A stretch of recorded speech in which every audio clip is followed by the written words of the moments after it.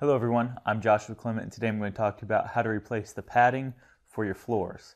So what we're going to have to do is remove the old padding and staples, get our new padding into place, cut it to size, and staple it down. For this job, you will need a stapler, a pair of pliers, flathead screwdriver, and a pair of scissors. The first step is to grab a hold of your padding and just pick it up. You'll be left with staples in your subfloor. To get those out, we'll be using the flathead screwdriver to be able to go underneath it, pry it up, and then grab it with the pair of pliers and twist it to the side.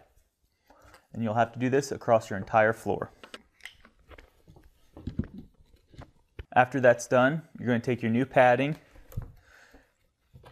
put it across your floor, grab your pair of scissors, and you want to cut it back away from your tack strip a little bit. That way you have room to take your carpet and fold it over into the back of the tack strip. So we'll take the pair of scissors and leave about a ½ inch from our tack strip.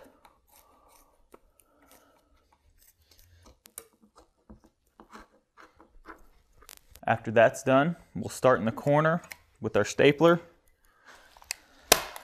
Put a staple in there, and then we'll smooth out our pad and put another staple and work our way down the wall, smoothing it out and stapling it down.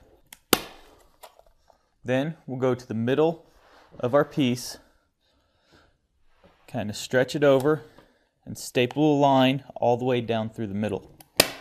You want to make sure that you don't overstretch it because it could rip. And after that, you're ready for carpet installation. Knowing how to properly install padding can save you from bubbling up carpet and having seams that are messed up in your carpet to where it's not laying right. Thank you all for watching, and good luck with this project.